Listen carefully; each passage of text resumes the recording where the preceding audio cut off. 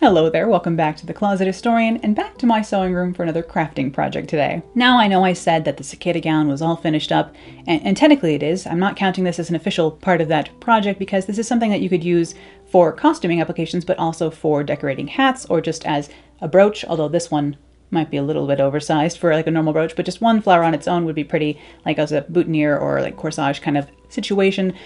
So this flower making I felt was almost separate from the costuming because this could be used for costuming or regular applications. Of course, I don't have any of the fancy tools that you may have seen for making silk flowers. There's quite a lot of viral videos of making flowers online, I've noticed when I started researching the subject here, but I didn't have any of the fancy tools and I didn't have time to buy the fancy tools. I do kind of want some. Should I get flower making tools and do more flower making? You can let me know. But I did have a few household items that I thought could stand in for fancy flower making tools, and I made it work. So today I'm going to show you how to make silk roses like these with things you may already have in your house. Let's go ahead and get started.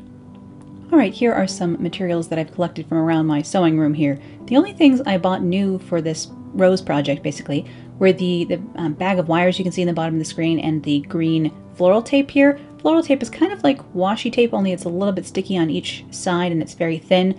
You'll see how I use that later. It's definitely optional, and you could use any kind of wire for what we're about to do today. I just bought floristry wire and floristry tape on Amazon real quick. Of course, I don't like shopping with Amazon, but I did need these next day, and they got them to me next day, which was nice. Then I have some poster board and a pencil here to cut out templates for my flower petals later. Then I have some cotton balls from up underneath the bathroom sink. I'm going to use a little bit of cotton for this later. And then I have scraps of taffeta fabric here. Of course, this is silk taffeta. I don't like the method for flower making with polyester fabrics and polyester ribbon is different. This is for making, this method I'll be showing you today works best with silk fabrics. You can work with anything from a taffeta and then anything thinner than that. I don't know if this will work with like a chiffon, but it will certainly work with the stiffer silks like taffeta or like organza, for example. And then silk crepes are often used for flower making, so those often work quite well also. And then I have fabric scissors, of course, for being able to cut out my petals later.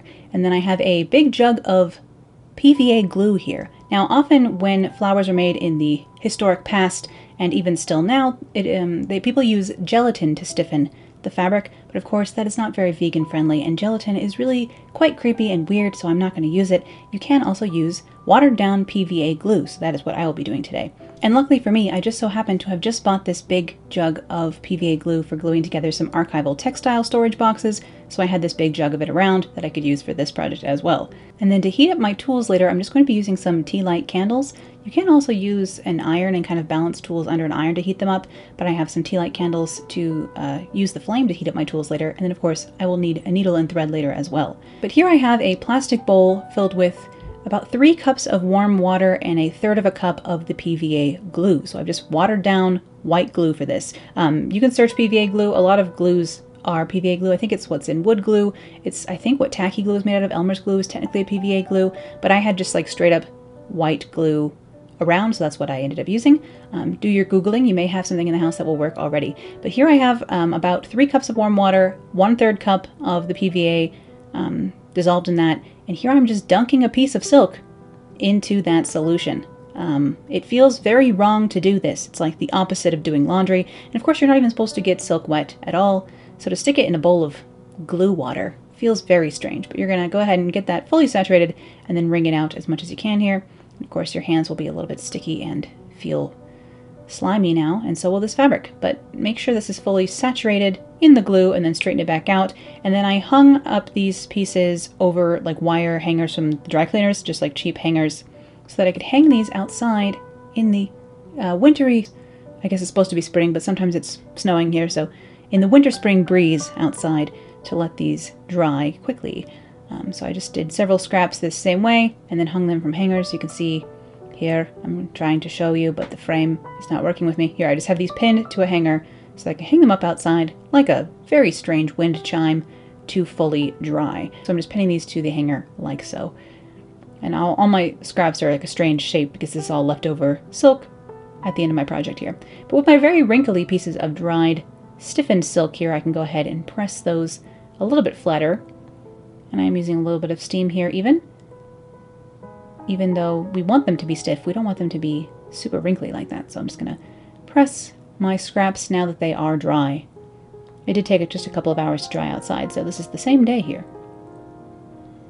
And you can see in the top of the screen I have some petal shapes cut out of poster board to use as templates for cutting my petals out here. I'm going to cut out several different sizes. Basically just want to graduate the sizes of your petals so you have several sizes to work with, starting about the size of a US quarter and then working up to like a sand dollar, kind of almost maybe 2.5, 3-inch size petal.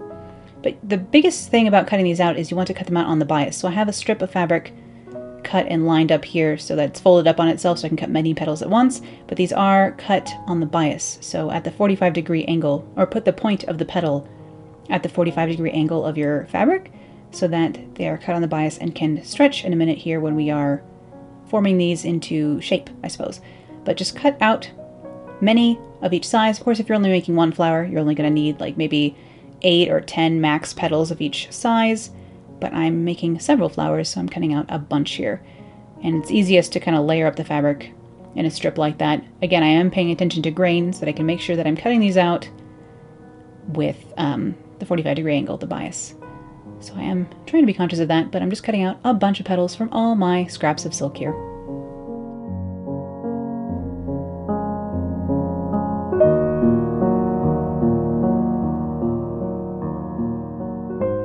And I'm just using a very simple, like teardrop petal shape here. You can do different shapes of petals for different flowers. And to shape these flowers, I'm going to use several different little metal tools I gathered from around the house, including a couple of pairs of tweezers here. So whatever metal tweezers you have around. Again, this pair here in my hand, I picked up on Amazon and got overnighted to me, just so I could have a set of tweezers just for this. It's nice to have something with a round end on it. And then this is a melon baller. That's right, for making fruit salad. And it's the best tool for this job. So if you can get yourself a melon baller, that is the best practice. But of course, a spoon is similar enough that it will work, but I think a melon baller is the closest tool that you may be able to have in your house to what actual flower tools look like. If you've ever seen flower making tools, they are usually like a round ball of metal on the end of a wand, or like a half circle of metal. So this is not that dissimilar from a flower making tool, really. And I just had that thought, that connection one day where I was like, you know what? I bet you I could use a melon baller to do that. And it is indeed possible. So you can grab one of these at the thrift store, online, or you may already have one. And here I'm just heating it up over a tea light candle, basically, to get this hot. So this was my setup. Most of the flower tools, I believe, you plug into the wall and they heat up like a curling iron or something like that. But of course, I didn't have those. I just had a melon baller.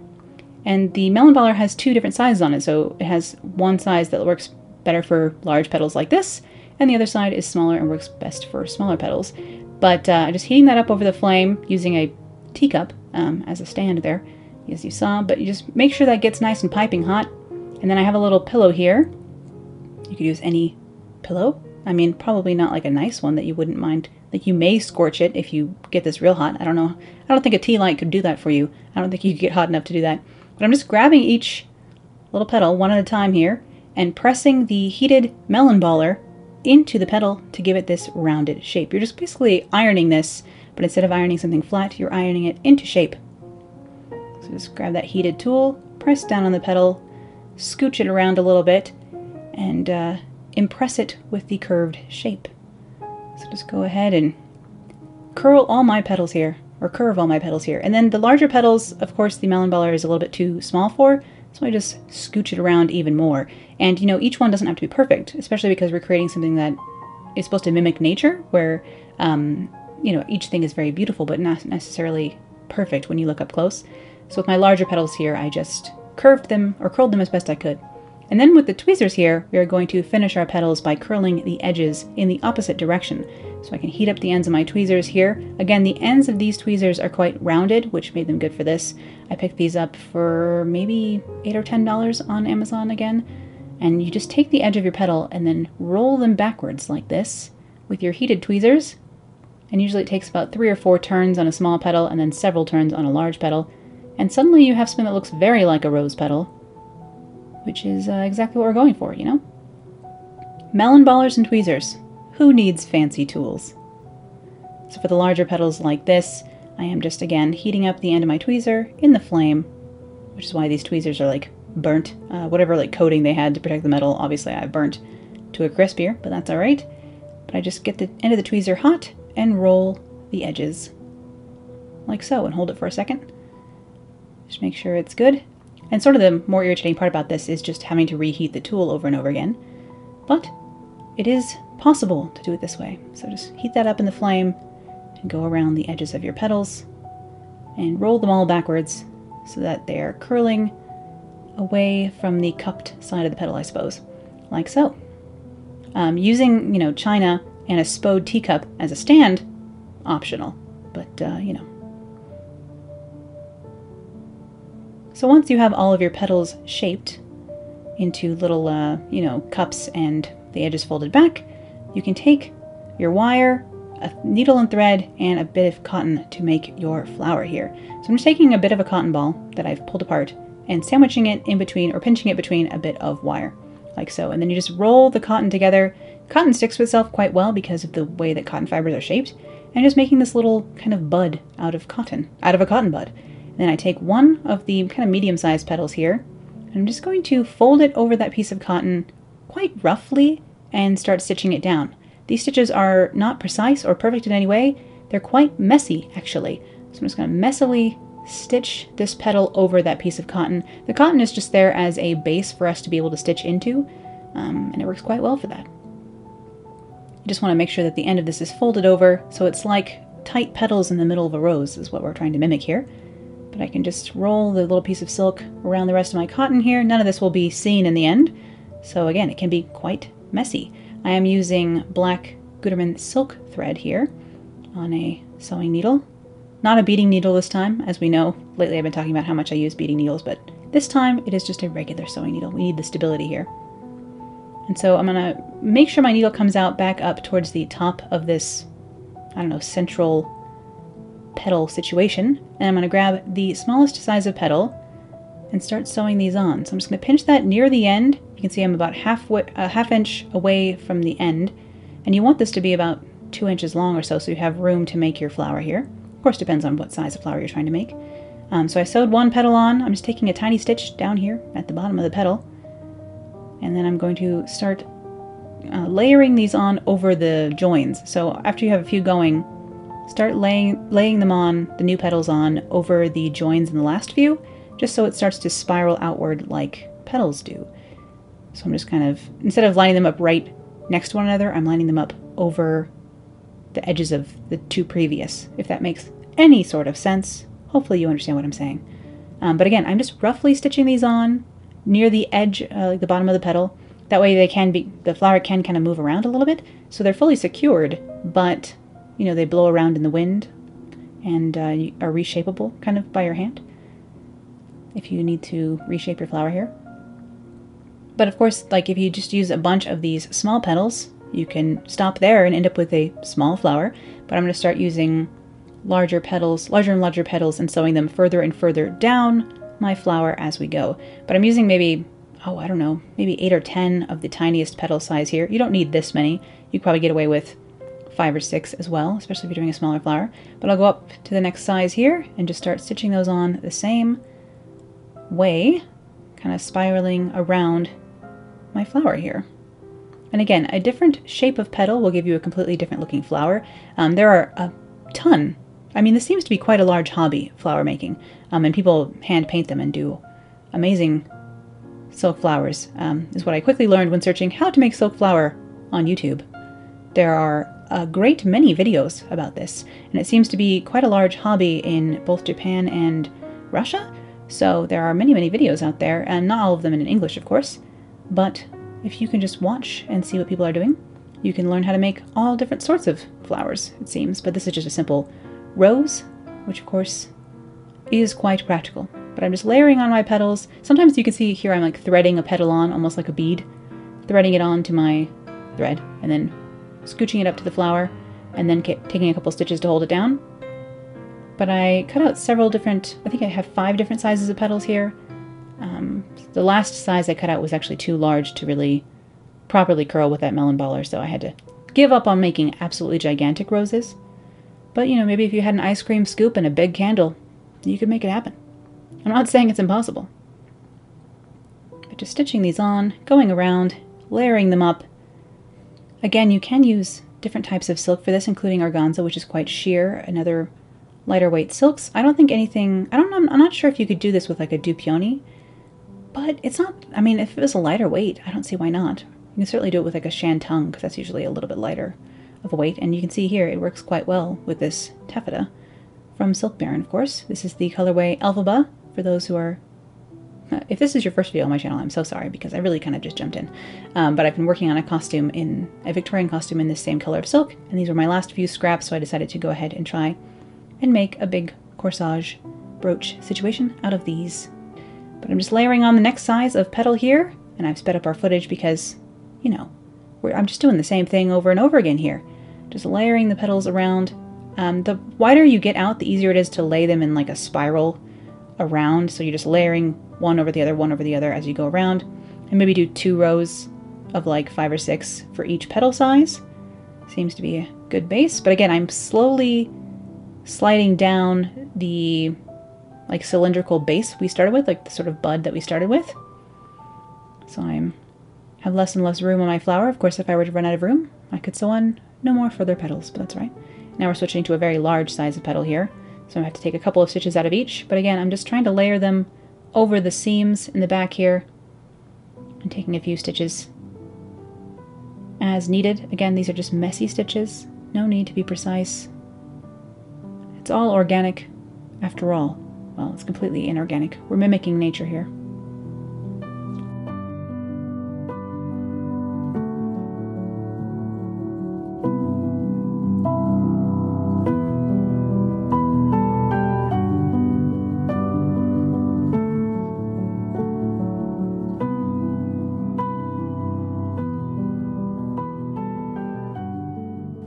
Just sewing on more and more petals here. Really the shaping we did with the melon baller and tweezer technique is really what's making this come together so quickly and so I guess genuinely rose-like looking, which is nice. Though turning with the wire, really turning the petals back like that really gives it such a lifelike appearance. And sometimes I will just tie off my thread and start a new one, of course, because I'll run out of thread. And this is my last kind of row of petals here, these very large petals. Hopefully you can see how this was coming together. Started taking stitches that were kind of all the way around, but stitching them all down here next to the base really means that the petals retain a lot of like freedom of movement, so I can shape them however I need them, like lay it down however I need to in the end when it comes to sewing these onto, you know, a hat or whatever I end up using them for.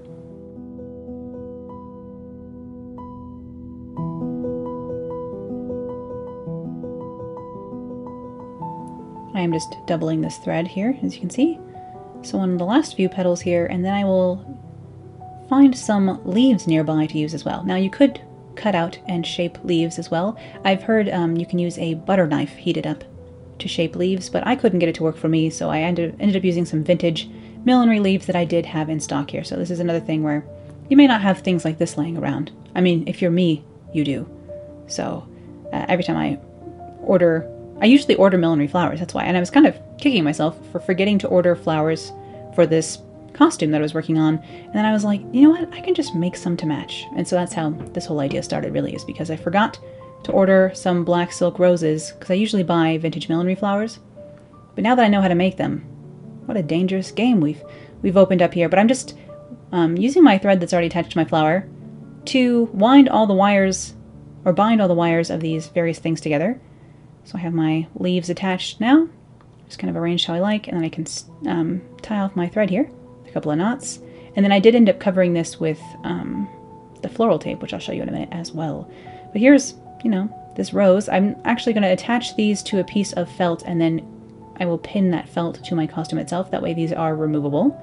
But again, here I'm just going to show you one more time how these come together. I'm going to go ahead and link to a video, like an unlisted video of how to make this rose that I'm showing you here in real time. So it does take maybe 20 minutes to make one of these, or at least 20 or 30 minutes to make one of these and hand stitch everything together.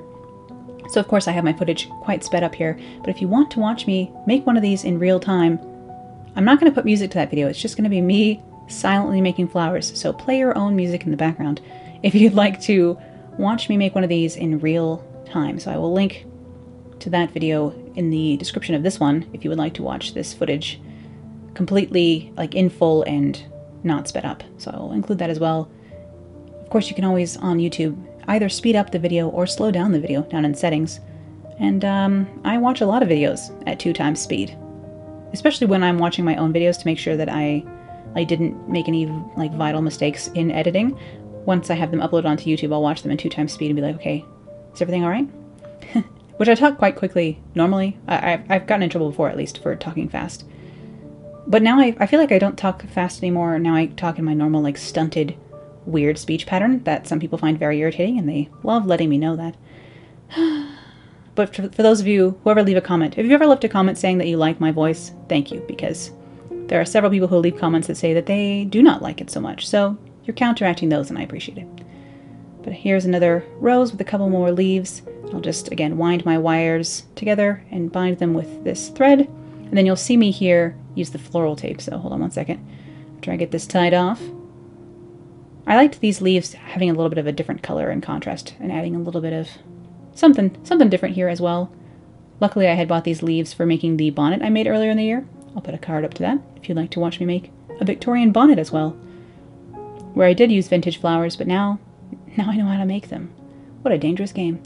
But this tape really just sticks to itself, so you just kind of hold it and then twist the flower, like so, to cover and bind the wires together. And again, this tape is quite sticky, so it sticks to itself and it remains kind of sticky, and it makes your fingers sticky, so you'll have to wash your hands in between flowers, basically. But now that all my flowers are finished, I kind of just twisted the wires in the back into little loops, and then stitched those loops down to a piece of felt here, and just layered my flowers up. I ended up using 3 for the corsage on the cicada gown ball bodice. And now, of course, this is removable, so I can wear it like a giant brooch. And I can't wait to, honestly, wear it out and about.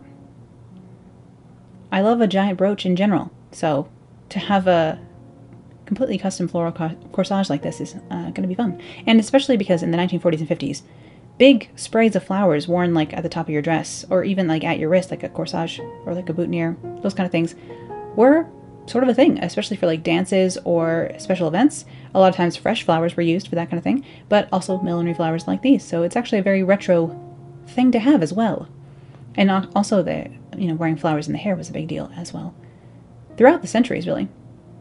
But I'm just layering in some more of these leaves in here as well, just to fill in any blank spaces. And because these petals are just loosely stitched on at the bottom, they are quite positionable, so if there's any like holes in the arrangement, I can fold a few petals down and like fill in any blank space, which is nice.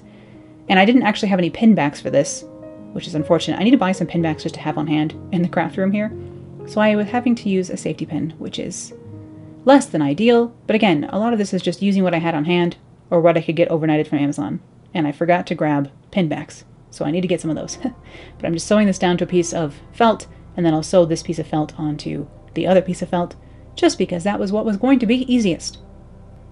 And so here's my finished floral arrangement, basically, that I can put onto my shoulder of my finished cicada gown ball bodice here.